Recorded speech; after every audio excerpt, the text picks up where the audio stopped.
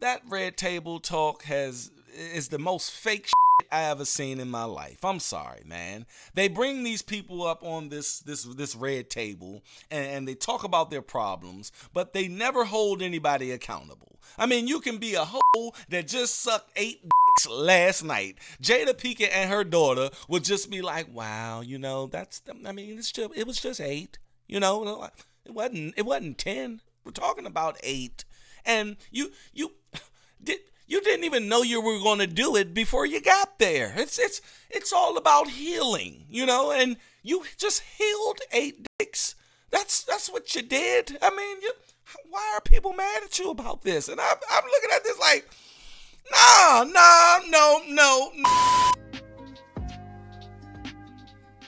What's going on, ladies and gentlemen? Welcome back to the channel. I am your host, Dutch, the Black Non-Democrat. And if you're finding my channel on YouTube for the very first time and you enjoy this content, please make sure that you hit that like button so someone else can enjoy the content as well. And if you really enjoy the content, hit that subscribe button, baby. Let's get this video started. Yes, people. Yes, finally, Facebook/Meta has finally seen what all men and Will Smith has been seeing for the last couple of years with this red table bullshit.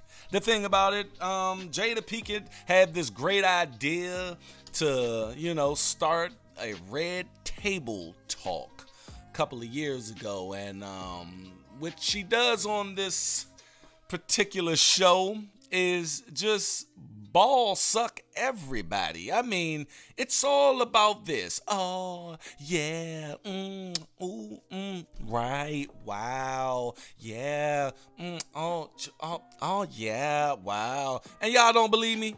Check this out. We feel like we're targeted. Yes. I feel less of a man. Yeah. We can just start off with that. Yeah. Trying to get away. Yeah. Like, that comes with it. Yes. Now you got 3 generations of women here.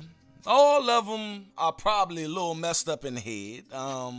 The thing is, man, that red table talk is the most fake shit I ever seen in my life. I'm sorry, man. They bring these people up on this red table and they talk about their problems, but they never hold anybody accountable. I mean, you can be a hoe that just sucked 8 dicks last night. Jada Pinkett and her daughter would just be like, "Wow, you know, it was just 8.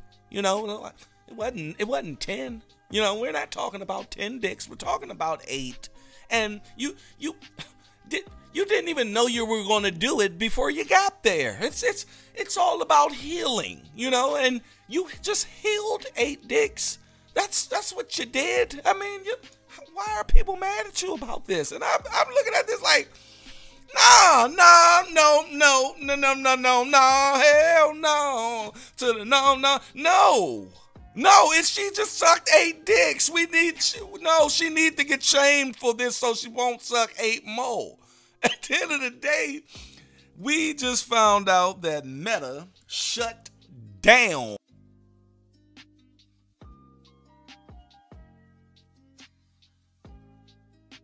And it's one person out there who's probably happier than all of us.